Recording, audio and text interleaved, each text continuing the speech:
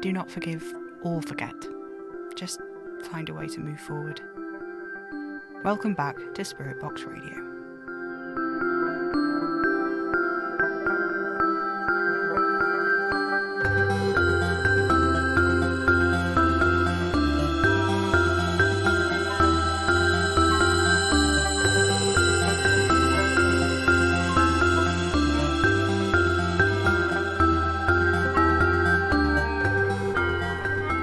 Hello, faithful listeners.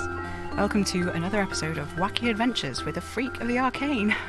In today's thrilling instalment, we're going to go to my great-grandmother's apothecary, which it turns out is actually not that far away from where I've been living for the whole part of my life that I can remember. Yeah, it's wild, isn't it, that Madame Marie would bring us back here and never take me, or apparently any of us, to this incredibly important place from her childhood. But at this point, who was even surprised? I only found out because someone on the forums posted a picture of that same newspaper clipping Jane Magnum had in their file about Madame Marie, of her outside the shop as a child, and I recognised the buildings either side. So I just thought, what the hell? It's right there. Why not go? Why not just go there right now? So here I am. You'd think, right, that someone would have mentioned this. Prime candidate for this, of course, is Oliver. If you're listening to this, love, for real? Was there nothing you could have done to give me a heads up about this? Really? Nothing at all? I mean, for God's sake. Ugh. Other people who definitely knew about this and don't even have "there's a spooky man who has bargained my freedom to speak away" as an excuse. Of course, the headline act for this one being none other than Rytidia Delphus, who I know isn't listening because she never listens to the show. She's been spending a lot of time with Anna since what happened with Guy, and whenever I talk to her, it's just so abundantly clear that she does not care about anything I have to say, honestly. I wouldn't mind, only she's clearly a bigger player in this than I originally realised, and she just won't speak to me. I know, I could just command her to speak or whatever. I could just do that, couldn't I? Sit her down, force her to sit down, and make her answer my questions fully, properly, in a way that's actually useful. But then what? I do that, and then what? I'll have answers about things I need to know from her, but I'll have answers to something else too, won't I? It won't matter where I come from, what made me, how I was made, because if I did that, if I forced Rytidia to speak like that, deliberately planned it, made her sit down with the intent of extracting every last thing from her, if I did that, I'd already know exactly what I am, wouldn't I? Maybe that'd be more straightforward. At least I'd have an answer. At least I'd know what I was, even if I didn't like it. At least that would be something.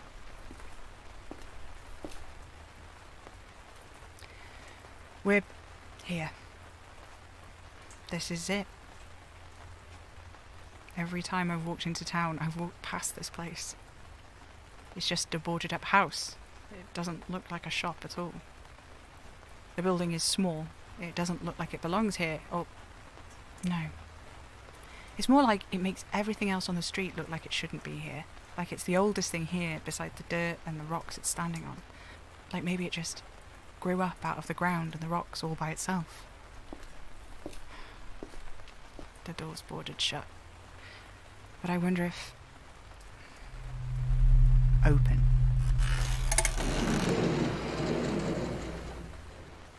Ah, that does come in handy, doesn't it?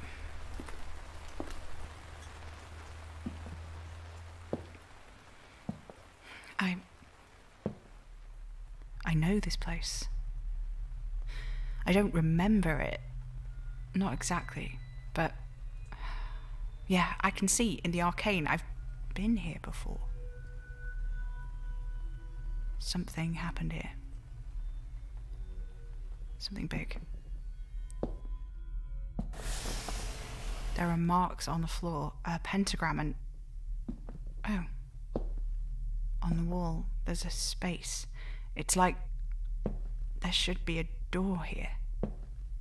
The walls are black around it, like soot, but there's a gap in the middle. Like there's a door, except it's just the wallpaper. The wallpaper's coming loose. There's something underneath.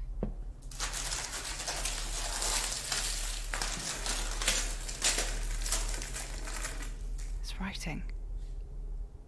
It says it starts when the door opens. Did you hear that? Oh, hello, stripy friend. What's wrong? You want me to follow you? Okay. What's that? They're old photographs.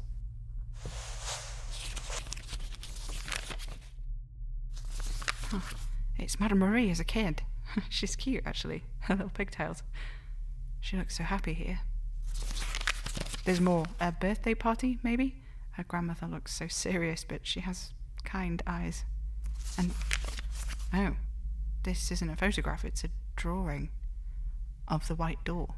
It's really, really old. Someone's coming.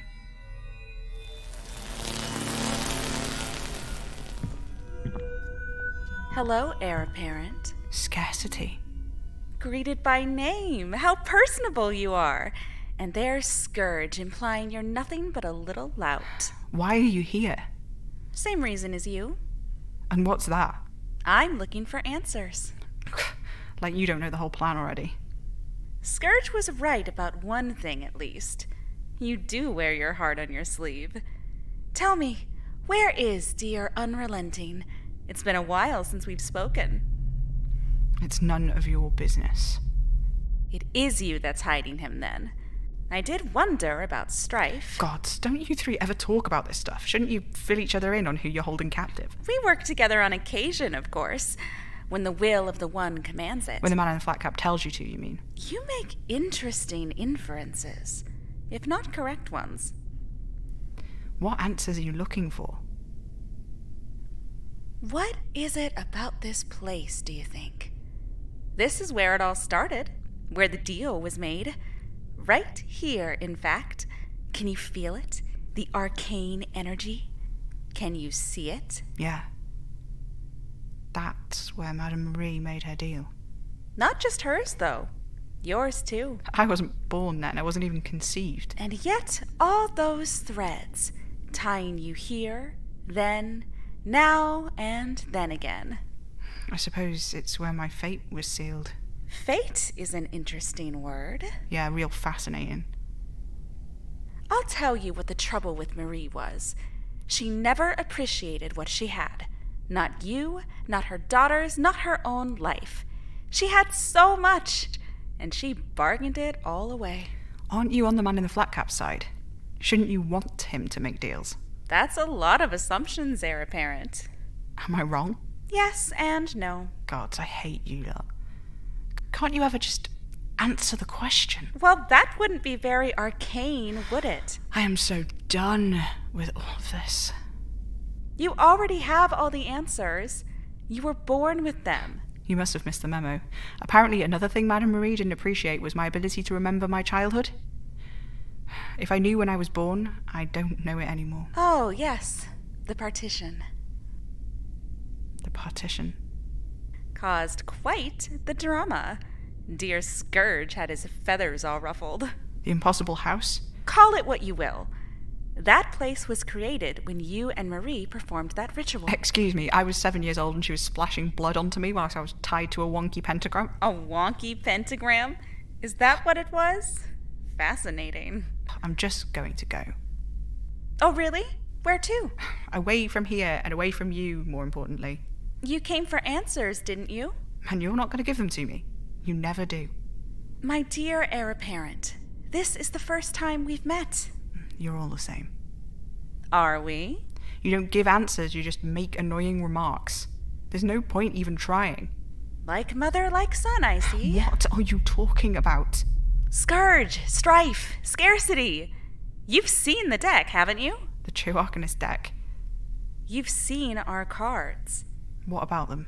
There are 2 other gilded cards.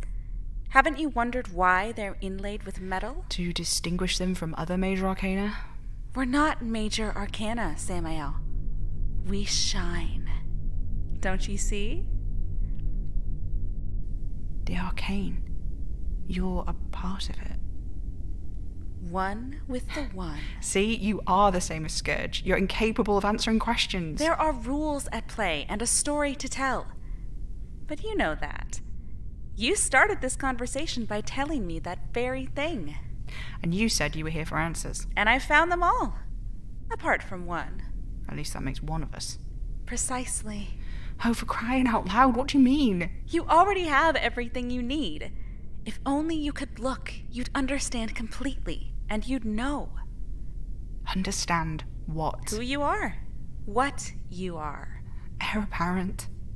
Heir apparent to what? This fresh hell and all its dominions, the blood rose crown, whatever all of that means. What is the one who walks here and there? King of all the things that I'm the heir to. This does not help. You don't need help. The stones have been laid. All you need now is to walk the path. Wait. Time is scarce, Samael. The clock is ticking. It's coming. And there's nothing you can do to stop it. Stop what? The end of the world? Because I don't think... And she's gone. She's gone. You see, faithful listeners, I'm right. They're all one and the same. One with the one. The one who walks here and there. He's them. They're him. What? No. He's just another part. Maybe... What? And they mentioned the Gilded True Arcanist tarot cards, but there isn't 4 of them. There are 5. Scourge, Scarcity, Strife, the man in the flat cap, and me. But I'm not the same as Strife and Scarcity. I've seen the way their arcane threads look. It's not like a halo around a whole galaxy, like what I saw when I looked in the mirror. It's like a cluster of knots, threads pulled from a million different places, like they're tied together out of millions of pieces of something else, like they shouldn't be there at all. But Ingra and Bliss said I haven't always looked like this. That it changed after I brought Kitty back. And it shouldn't be possible to bring people back from the dead. What I did, I don't understand it. I don't know how I was able to do it. And it's not like I didn't mean for... It doesn't matter. I just don't know how it worked. Only that it sort of did. And after that, I'm different now. And it's in everything I do, isn't it? I can just make stuff happen now. Like, I don't know, in theory, I could just make people talk to me whenever I want. And is that the studio phone? It is. I guess I better answer it. Hello? Samuel! How wonderful to finally actually speak with you. Maria Gillespie. As I live and breathe. I thought it was time we had a little chat. You know, Antichrist to Antichrist. Neither of us is the Antichrist. Antichrist adjacent, then. Doesn't really matter what you call it, does it? Maria, do you understand what they're going to do to you? Of course I do. I'm not a total fool, am I? You're going willingly. I think that counts as pretty foolish. Maybe. But you're so focused on the details. You're missing out on the big picture. So, enlighten me. Do you know who my favorite artist is? No. Monet. I've worked so long, for so many years, and yes, it's easy to replicate his style. There's an energy to his work that is inimitatable. Did you know he was incredibly short-sighted?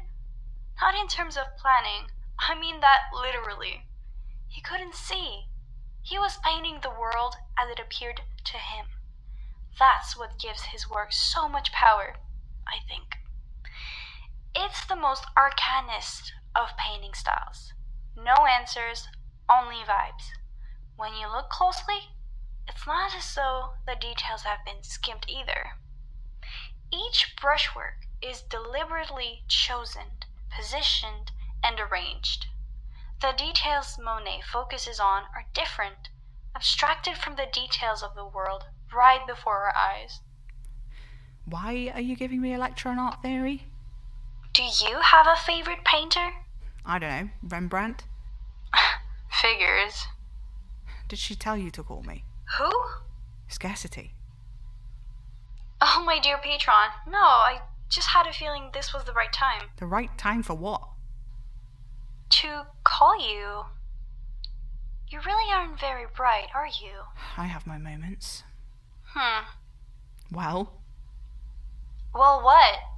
what do you want? You can't have called me for no reason. I have a feeling, somehow, that you're going to make things difficult. And I want you to know there's no need. I have my patron, and you have yours. I have... what? Oh, come on. I'm not a complete airhead, Sam. I know you've been talking to Scourge. Scourge isn't my patron or whatever, they're just a pain in the arse. Maybe you just don't know how to appreciate good counsel. Good counsel? Are you serious? Serious as death. Just like you. You've been spending too much time with Scarcity. You're starting to sound like one of them. One of what? Our patrons, as you put it. Oh, really? Maybe it already started. What? Becoming one with the one? One with the one? Listen, Sweet Pea. We all know it's coming.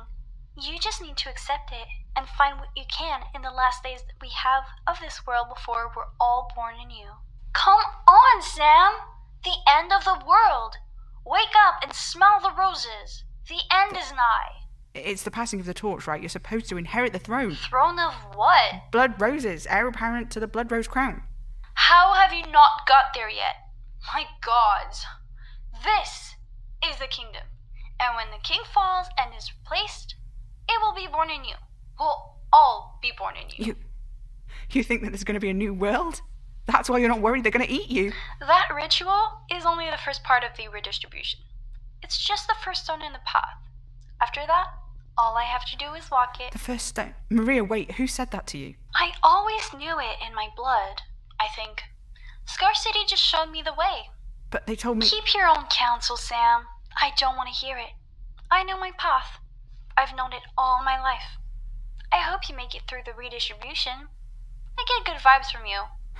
Maria, wait. The first stone has already been laid. I don't know what that means, but... It's too late, somehow. I'm getting ahead of myself. Right. All I know now is that Maria is pretty confident this thing with the scaremongers is legitimate. That the redistribution is going to happen. And, you know, based on what I know already, 8 weeks from now, it's not hard to imagine that's what they're planning. So maybe that's it. That's the thing that's coming. I know basically the same amount as I did before, except now everything is worse. Yeah, thanks for that. I just...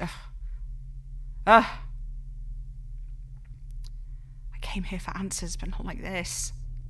Not like this. I want it to stop. All of it. Everything. I want it to just stop. Just so I have time to think. Just so I can work out what I'm supposed to... How I'm even meant... And this drawing of the white door, what's it doing here? It looks like one of mine, but... I don't know. What's that? It's another photograph. I think it's me. Little me. Madame Marie must have come back and left this here. There's something written on the back. Beware, heir apparent. Oh. Right. I think I'm going to sign off, faithful listeners. I'm just going to sit here for a while, I think. Yeah.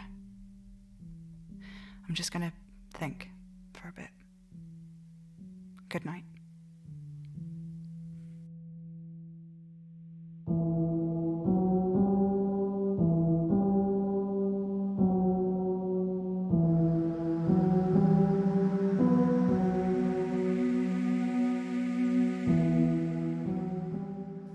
Spirit Box Radio is a podcast created by Pippin Amer Major for Hanging Soul Studios. If you like the show, consider supporting us on Patreon at patreon.com/Hanging Soul Studios and review us wherever you listen to podcasts. This episode starred Pippin Amer Major as Sam Enfield, Lindsay Zana as Scarcity, and Elisa Kuth as Maria Gillespie. Spirit Box Radio is recorded in front of a dead studio audience.